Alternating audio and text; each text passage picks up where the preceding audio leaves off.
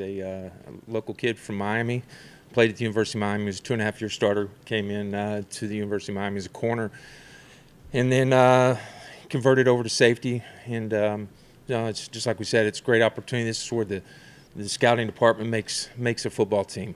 Strong safety than a free safety?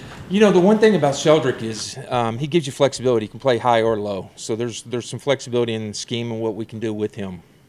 Guys you're looking for more now, these versatile kind of plug them anywhere you need them? The game is a coverage game. You got to have physicality, but you also got to be able to have guys that can cover. And we feel like that he gives us that flexibility to do that stuff. He has a physical presence, but also he has good ball skills, and he can play in coverage for us. Was he a special teams guy down there, or where do you see him fitting in there? Yeah, we project him. You know, anything that we do as a staff and as a personnel department, we always create a vision for a player.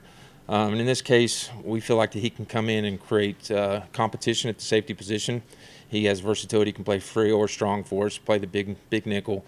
But also, I think it's important as you build a championship team that that you take into consideration that they have special teams value. I think that's very important.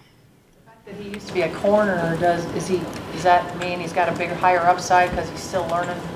Well, I think anytime that you have a corner that's got that type of experience that converts over to safety, that obviously gives you the flexibility for coverage. It could be a matchup situation on the inside slot. It could be a tight end, but obviously that's a positive. One of the things I read about Redwine says he likes to hit. Is that obvious when you watch those? Yeah, you know, you're looking for dogs. You're looking for alphas on defense, and obviously, you know, you can see what we're trying to do is we're trying to build a championship team. You know, all of us have come from winning organizations, from Green Bay to New York to New Orleans and Seattle with John in Kansas City. So we understand what it takes, and it takes a special person to get you over the hump. It's a DNA. It's just plain and simple. You're just looking for guys that love the game. They're passionate about the game, and that's the secret. That's the ingredients for success. As an aside, Dorsey was director of college scouting for